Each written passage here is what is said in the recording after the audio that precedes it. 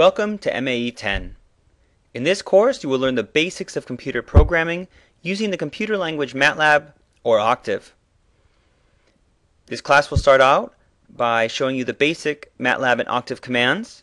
Then we'll move on to variables and arrays, then selective execution, which are also known as if statements, repetitive execution, which are also known as loops, input and output, modular programming, also called functions, plotting, and advanced data types. The concepts learned in this class will apply to all other computer languages, and after MAE 10, learning other computer languages likely will be much easier because often your first computer language is the most difficult to learn. You may purchase Matlab from many different sources. For example, the UCI bookstore sells the student version of Matlab for $99. Alternatively, you can download Octave, which is a free open source version of Matlab, and I'll show you how to do that shortly. Although Matlab has a nicer user interface than Octave, both languages will work equally well for this class.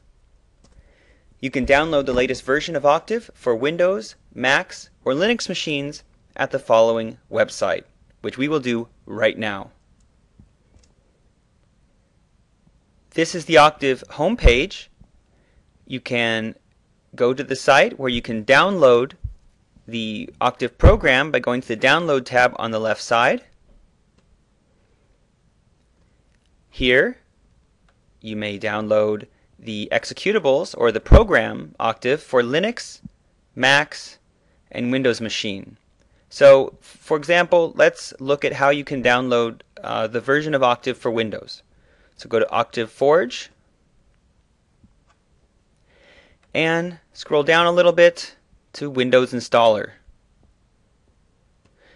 This will take you to a page where you can download the executable.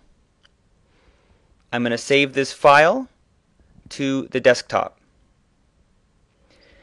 And this can take anywhere between 5 and 10 minutes depending on the speed of your internet connection.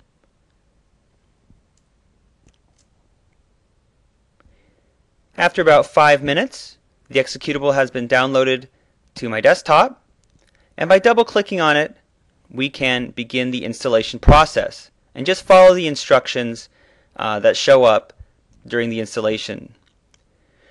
After the installation is complete, you'll usually have an icon down here on your taskbar. You can click it to start Octave and begin learning about programming. In our next lesson, I will show you how to navigate through Octave.